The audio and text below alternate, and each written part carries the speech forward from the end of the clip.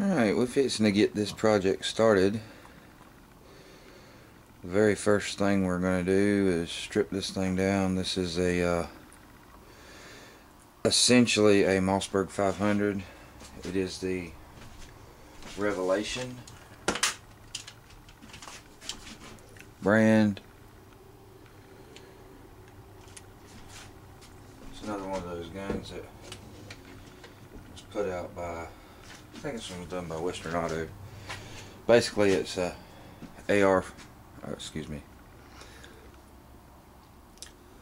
Basically it's a Mossberg 500 receiver that was scroll marked with the Revelation logo on it. All intents and purposes it's a Mossberg 500. I don't know why I keep wanting to say AR 500. But it's got some dinged up places on the stock. It's got I don't know if that's a stainless or a nickel receiver. We'll try and polish it up and we'll see, but it's got a lot of wear on the blue one and some minor rusting. We're going to strip it all apart. Probably throw a Durcoat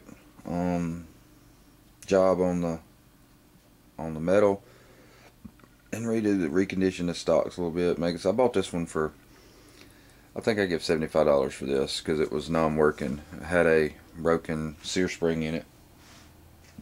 Put a $4 sear spring in it. Now she's back in action. And my wife pretty much fell in love with this gun, so I'm building it up to her specs. The original intent was to take this and pitch the hardware and do some different stuff to the barrel and kind of make it a technical shotgun. But since she fell in love with it the way it is, we're gonna recondition it to her specs. So just figured I'd give you a quick overview. First thing we're gonna do is take off the barrel. Simple model. If anybody ever has messed with these shotguns, you can see all you gotta do is loosen up the fore end. This one's pretty tight.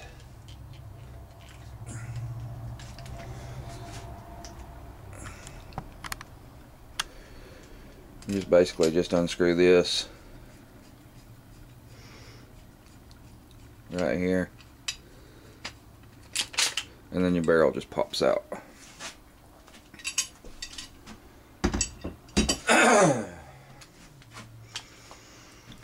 Everything else on this one's going to be pretty good. We are going to have to take off the wood furniture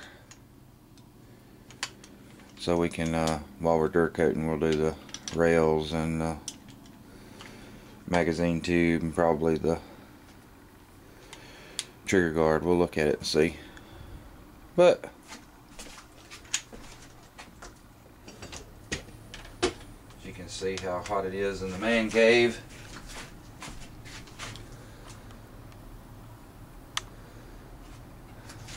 It's already starting condensation on the on the receiver.